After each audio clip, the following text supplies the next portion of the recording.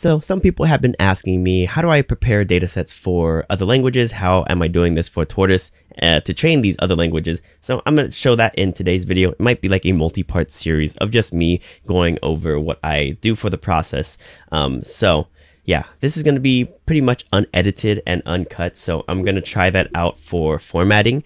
But yeah, let's go ahead, dive into straight up code and see what's going on. So things are a little bit messy, right? My camera just died. So I'm back now, but things are a little bit messy inside of the code here. So I'm going to do my best to try to explain the process up front first so that you can kind of understand what I'm going through in the code. So the way that I prepare my data sets are by finding playlists on YouTube or audiobooks online, downloading those, transcribing all of that. And then after transcribing it, I can then prepare that transcribed data specifically for Tortoise. So I have specific scripts that do all of the formatting needed for Tortoise. And then afterwards, I'll feed that and start training the Tortoise model. But this video is just focused on that dataset preparation side of things. So I'm going to go through some of the scripts that I use to accomplish that. So let's go ahead and jump into the first one that I use, and that's this download YouTube playlist. So this is just a simple YouTube DLP script. So it uses YouTube DLP or ytdlp in order to download videos from YouTube. So this one is straight up just ChatGPT'd. So I just asked ChatGPT to make me a script that could do this. That allows me to use a specific file path that contains a text file that has all of the YouTube playlist links that I want to download. So this just downloads all of that and puts it into a folder name that I choose. So I've actually got a couple of data sets that I've already downloaded. Let me go ahead and make this a little bit bigger.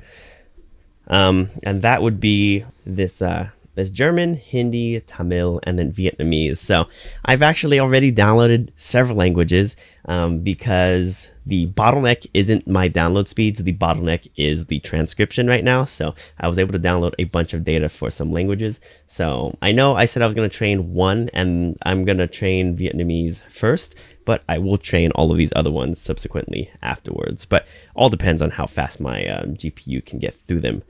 Now, once I have these downloaded, if you take a look inside, it's just the raw files, and most of them are inside of or stored as an opus. And so before, what I was doing was that I was actually converting all of those opus files with this convert to MP3 script. So this script actually will take a folder that I feed it and convert all of that into MP3. Doesn't matter if it's a WAV file, an opus, or an M4A file.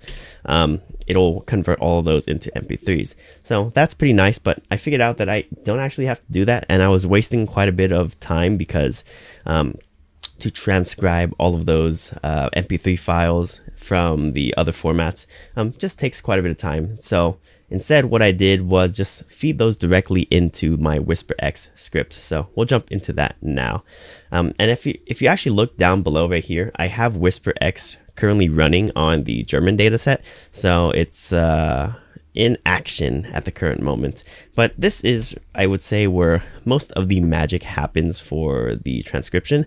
Without whisperx, we wouldn't actually be able to do this very efficiently. So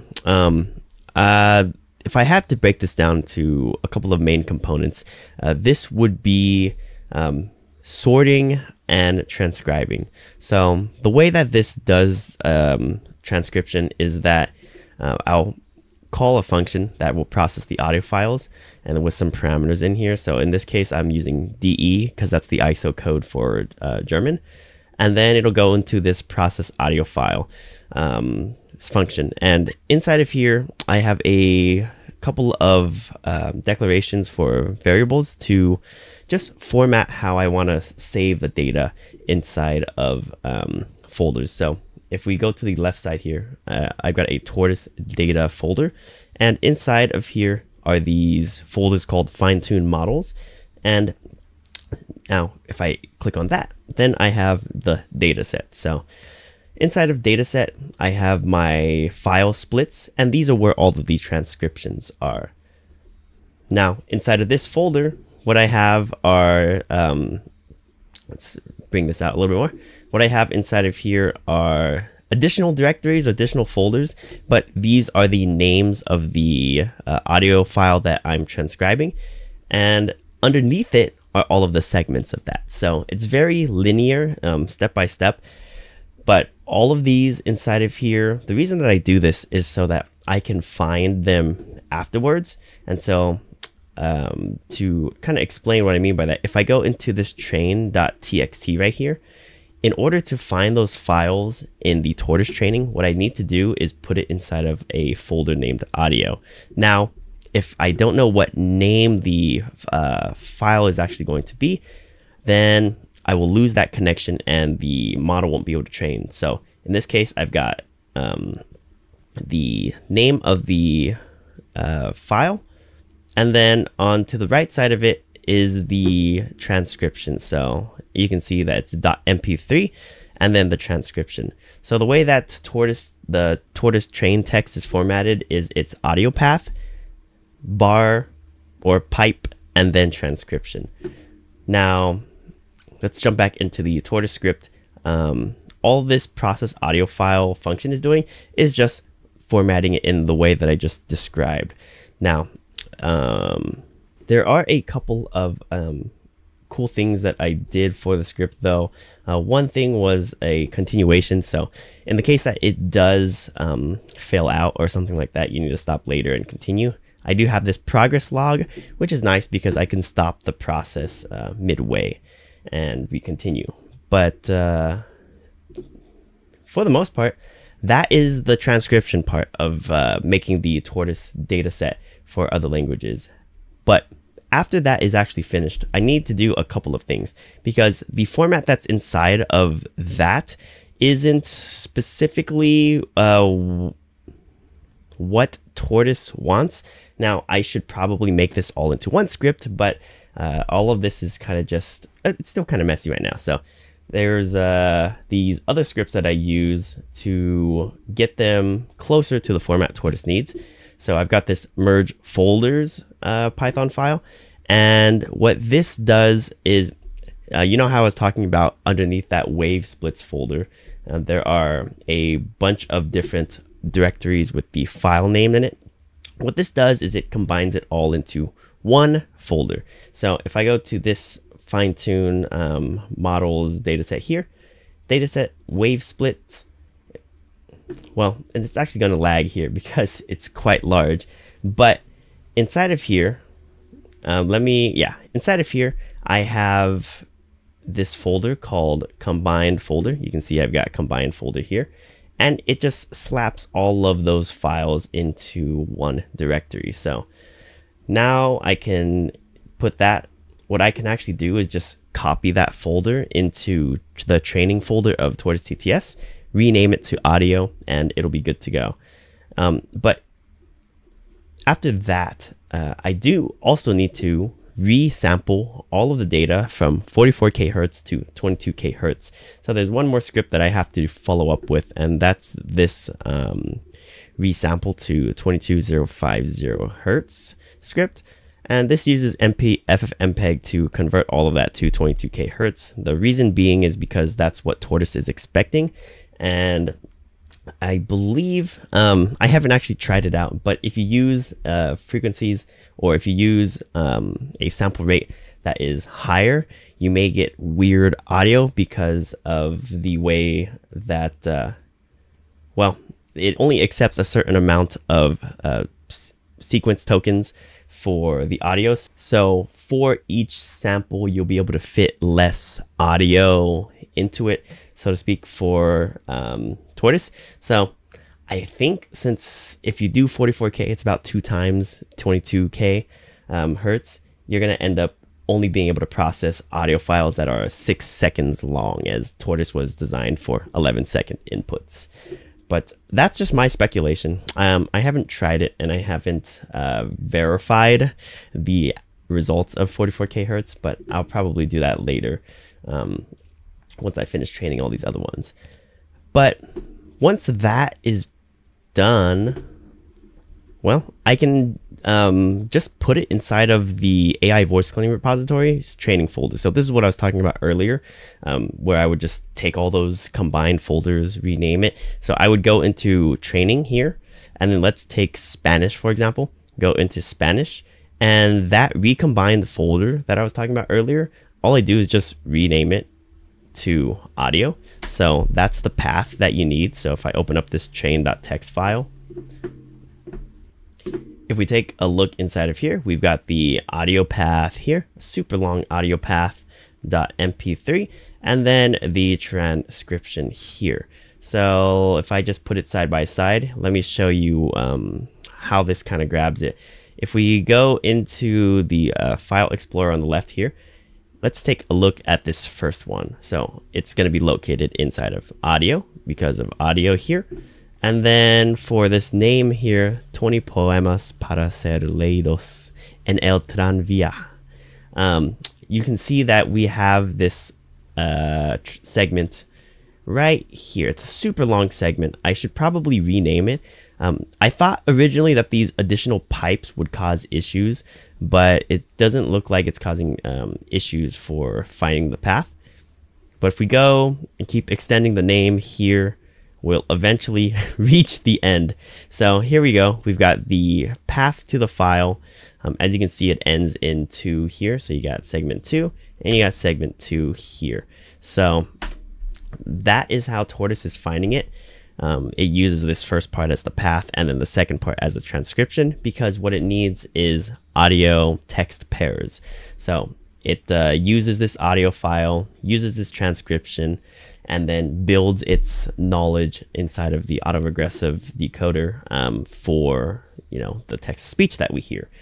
And I'm not at that stage yet for the Vietnamese because I've got to wait for the German dataset to finish transcribing, and then I can start with the Tortoise training for Vietnamese.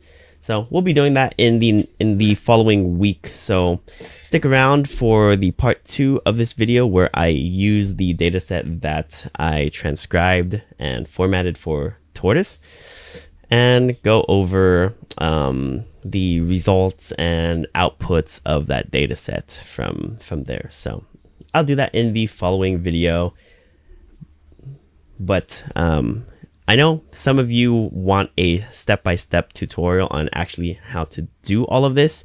Now, it's going to be it's going to take a little bit of time for me to get all of that nicely packaged up so that I can teach it, because yeah, it's a lot of just kind of mishmash right now of me trying to figure things out, along with creating scripts that will allow me to accomplish the training. So that may take a little bit of time before I get all packaged up. But for you tinkers out there that kind of just want to understand the general process, this is what I've been doing so far. And if you want all of these scripts, I actually updated my GitHub with all of these scripts. So here, let's hop back into the browser. I actually have all of them inside of this Tortoise dataset tools. And these are all of my scripts and tools that I've been using. Now, I don't actually have a tutorial on how you can use them yet, but if you want to take a look inside of them, if you can read the code and all of that fun stuff, you can definitely go through them and see what I have here.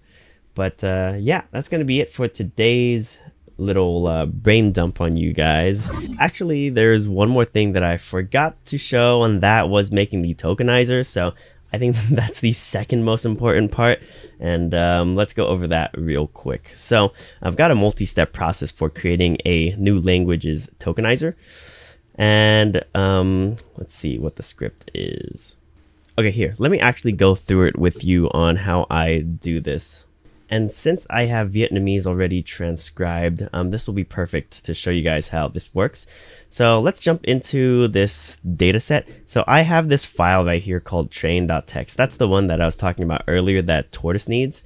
Now, in order to actually create a tokenizer for it, I need to be able to extract all of the transcription from that. So let me remove this train text that I have here. This was for Tamil. and I'm going to copy and paste this into just this main folder so that we can see it. All right, so we've got this train text now, and what I can do is run it through this other script that I have that'll take all of the transcriptions out of there. So this script that I have, extract underscore text from train dataset, will allow me to output it to a file that just contains all of the transcriptions. So let me run this. So start debugging, create a new instance of Python, and there you go. We can see that we've got processed 260K lines, and they've been saved to this BPE text train file. So let's take a look at that one real quick, and what you'll see is you are now missing the path of the audio file, and you've just got all of these raw transcriptions. Now, I don't think you really need to remove all the new lines, so that's why they're all on new lines still. So once you have that, what I have here now is a train BPE tokenizer script, and this uses the Hugging Faces tokenizers library to accomplish this goal. So what we can do here is instantiate a new object tokenizer and run through the entire process. So for the BPE trainer, we actually have a couple of parameters that we can pass in here, and these are our special tokens. So these, think of these as the tokens that we want to manually put into the tokenizer train file, because what the tokenizer is actually doing is it's taking a bunch of text and it's creating a vocabulary list based on the frequency of how often certain words or certain characters appear inside of the data that you give it. And this is so that it can merge them and break them down into smaller components, because it needs to tokenize them. And the reason this is important is because language models can only take in a certain amount of tokens before they start losing context. And so the smaller that you can get the data, the more compact you can get the data to feed it into the model, the more that the model can learn. And so for Tortoise TTS, the base model is stuck at a vocabulary size of 256. So that's the other thing that we have to instantiate here. And once I have those done, then all I have to do is just run this. So let's now start debugging this guy here. And it's actually gonna rename it as Tamil BPE tokenizer. Let me change this to Vietnamese BPE tokenizer, and let me delete this Tamil one because now it's ruined because I just rewrote over it. So let me rerun this right here, and on the left hand side here you'll see Vietnamese BPE tokenizer get I mean, you should see one in here. So there we go. It just finished refreshing. So once that is done, we now have a tokenizer for Vietnamese. Now, if we take a look at the added tokens, these are the special tokens that I added. You've got your stop, you've got your unknown, you've got your space, and then you've got all of the numbers here. So that's 0 through 9. And the reason I do that is just in case the model encounters numbers, it can kind of understand how they sound. And so if we go into vocab here, we can see that these things on the left are going to be the vocab. So this, I don't know where this might actually come from the new lines. So I might have to rewrite the script to just remove or split out new line characters so that it just does it all into one. So I'll probably do that later. But you can now see that inside of here, we've got these special characters. So like these A's and Y's, they've got the accent marks above it. You've got now them combined. So this is what I was talking about merging. So all of these are single letters.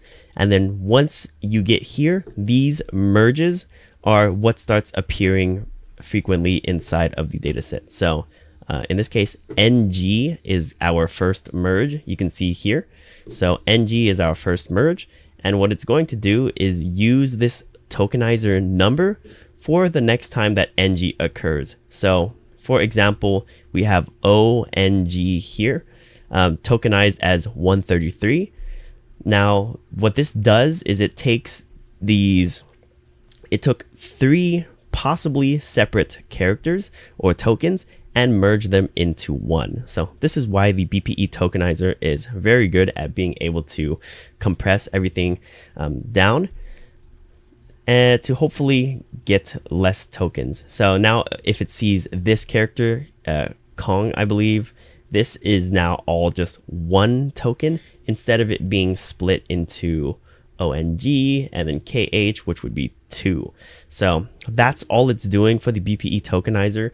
Andre Karpathy goes through it in way more detail, so go watch his video on tokenizers if you're interested in how that works for language models. This is what we use for the Tortoise training. And then down here I have a language tag. This would actually be VI, so I forgot to change it from Tamil into Vietnamese. But the reason that I have a language tag is you need to, inside of Tortoise, here, let me jump into Tortoise real quick. If we jump into the AI voice calling repository, if we go into our cleaners folder, I can find it by searching up English cleaners. If we go inside of here, what ends up happening if you don't use a language code, it ends up using these English cleaners, which basically destroys any language that's not English. So I formatted it in a way to where if the language is English, it uses the English cleaners. Else, for all other languages, it defaults into the basic cleaners. So basic cleaners, it just lowercases things, and I think it removes spaces. And then the reason I still have the language tag is for things like Japanese. I want to process it in a different way. So we could do things by using Kakasi here. I might actually change this to Cutlet instead, so that it can use Cutlet to convert Japanese into Romaji. But that's why I have the language code inside of the tokenizer here. So yeah, that is tokenizers on other languages. I'm going to be doing a little bit more of these uncut videos just because it's easier for me to produce, because I don't have to do all these cuts, transitions, all of that. And yeah, that's going to be it. I'd like to thank my members for supporting the channel and keeping me going. And well, yeah, see you in the next video.